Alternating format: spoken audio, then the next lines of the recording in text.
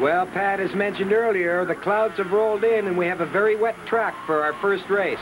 However, these production bikes are on treaded tires, and that's the only answer when running in these conditions.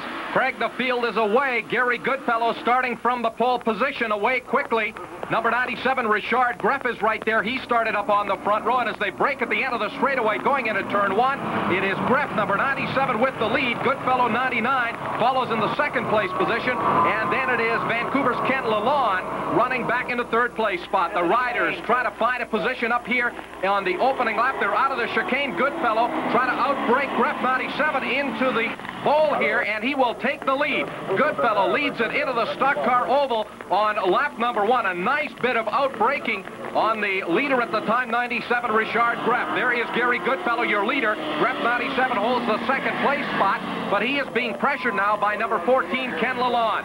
Gary Goodfellow, number 99, coming through the final turn. You can see the race for second. It is 7:51. Robin Hardy goes inside of Greff, 97, and Lalonde to move into the second place position. There is 199, John Ramsey from Nova Scotia. It looks like he is out of it early. 99, Goodfellow leads it off the end of the straightaway into the hairpin at turn 1. Greff had second for a moment, but Hardy will go around to retake the number 2 spot. Greff, 97 on the Honda, runs third, and then it is 14, Lalonde back in fourth. Out of that chicane, the riders carrying a lot of speed through that chicane, as the wet conditions here really proving to be a bit of a problem for some of these riders. 7:51, Hardy, you saw the back end moving around on the machine. Oh, a terrific sense of balance for this young rider on such a wet track. That's 66, Kawasaki rider Pierre Martin of Laval, Quebec.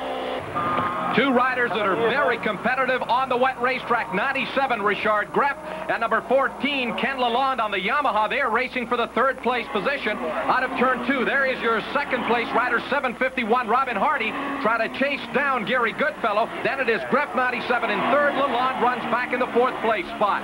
The riders break for that left-hand turn that'll take them into the stock car oval. Steve Crevier, number 73, runs back in the fifth place spot.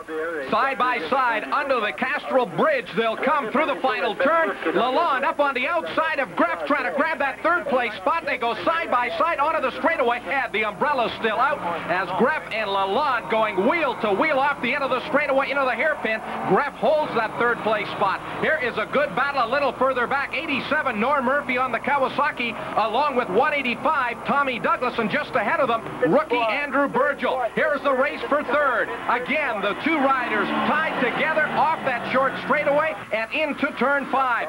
And there's Gary Goodfellow. He's just pussyfooting this thing around, trying to keep the bike as straight as possible on this wet track, Pat. Gary's done an outstanding job, and so have these two riders. Ken Lalonde, number 14, Richard Greff, 97, again side by side as they move onto the straightaway. They have been having a war for that third place position. There is Gary Goodfellow. He has had a very unique line coming off the end of the straightaway into the hairpin. You can see Robin Hardy not all that far behind, and then this tremendous race for third place. It's Lalonde, number 14, who now will take over third. Greff makes a move to the inside. He will retake the third place position. What a race these two riders are having. There's 99, Goodfellow, your leader, and Robin Hardy, 7:51, is right on him, and he is closing.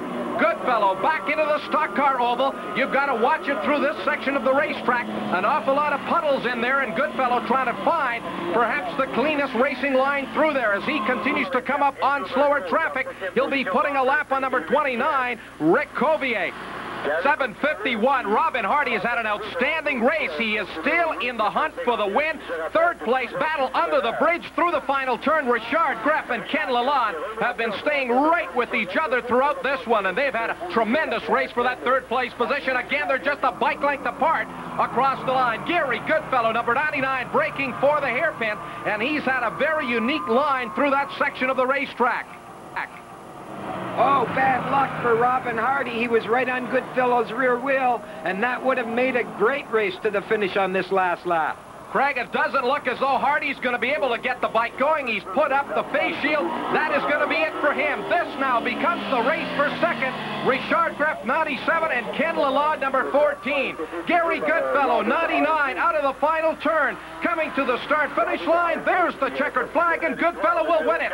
Side by side for second, out of the bridge, out of the final turn, Lalonde and Greff. What a race they have had. It is Lalonde getting the power on a little bit earlier than Greff.